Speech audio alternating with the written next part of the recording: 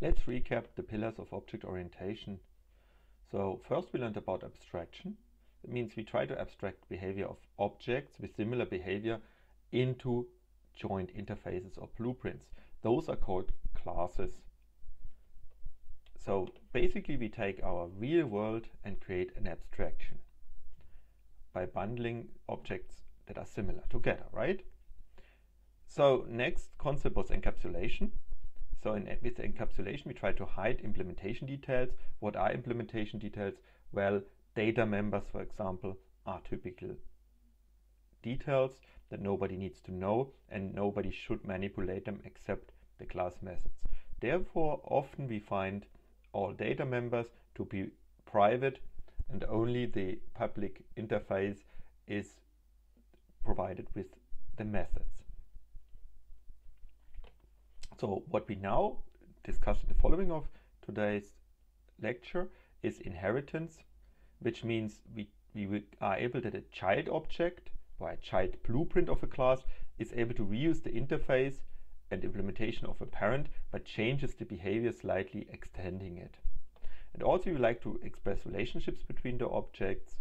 There is a relationship, for example, like a student is a person. And lastly, we talk about polymorphism in the future, which is that we know that an object can fit the interfaces of different types. So it can behave, a cake can behave like a cake can also behave like a chemical compound that is used to build something else, in this case an organism that is fit with it.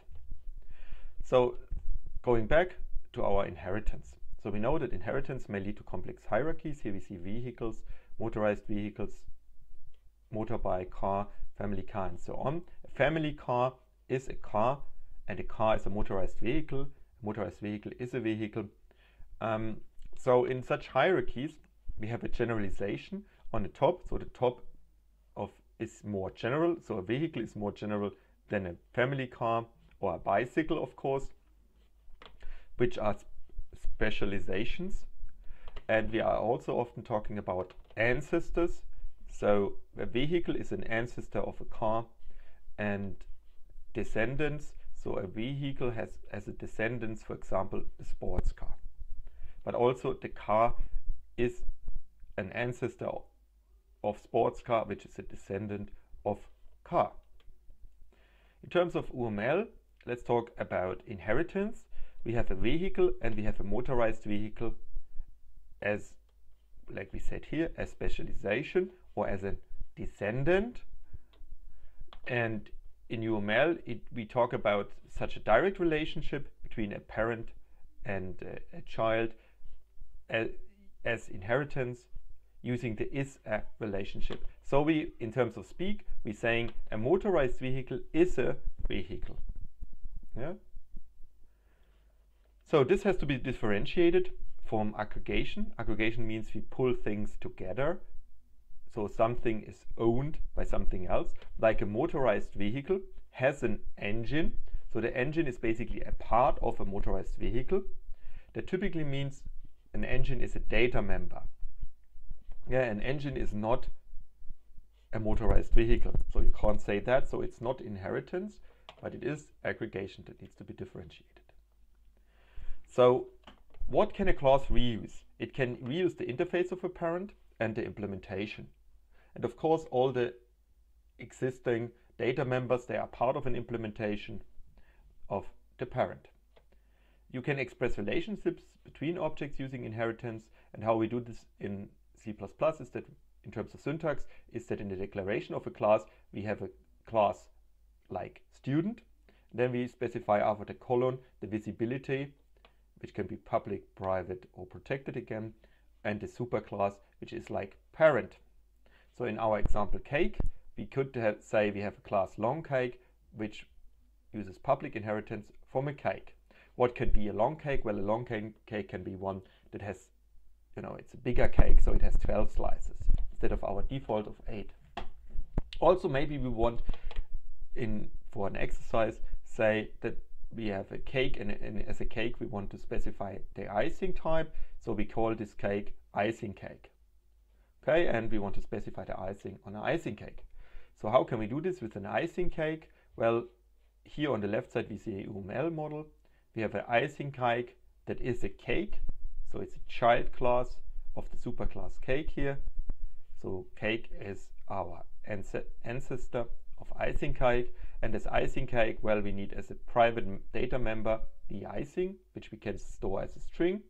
And then we provide a constructor icing cake, which takes as an argument the type of icing as a string. Yeah, so in terms of our header file, we take our class cake as it was, and then we take our icing cake that publicly now inherits from cake, and in a public section we add icing cake as the constructor. In a private we add string icing, the type of the icing, right? So code and data can be reused and shared thanks to the inheritance. So it means in this case that the icing case, of course, it has again the interface is inherited from cake. So it has eat slice and it has get slice. These functions, these methods of a specific object are provided by icing cake. And additionally though, it has this specific constructor icing cake that is now different from all the existing interfaces. So we can create an icing cake only by specifying an icing, because that is not an optional argument here. So talking now about long cake, which kind of alters the semantics of our previous cake by having 12 slices.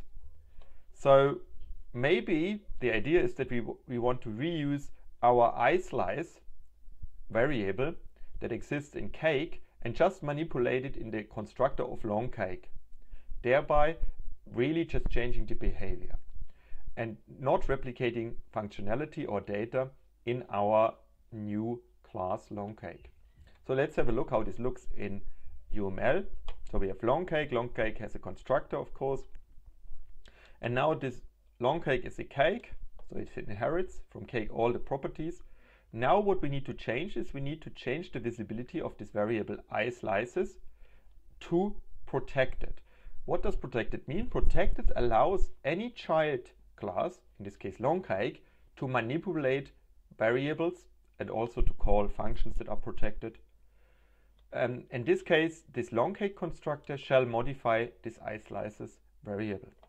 In terms of our header declaration, this looks as follows, that we have a public section, and now we move this in slices from the private section to a new section, protected. And then in long cake, we inherit publicly from cake, which means we take all the interfaces as they exist and make them, expose them again as a public interface. So a long cake is a cake, in fact. Now we have to change the behavior of the constructor. That's why we specify it here. So in terms of implementation, what we do is we only have to re-implement the constructor. We actually, a constructor always calls the constructor of the parent class as well. So we can do this explicitly here. We can say long cake calls cake. And after that is done, we know iSlices has been set to 8. Now we change it here explicitly to be 12. Yeah? Note that we have here access to the data member as it would be part of our class, because it is in fact part of our class by inheriting it publicly, and by it being protected or public, we allow it to be accessible. So this public inheritance means that the public interface remains public and a protected remains protected, and so on. And now we made the change.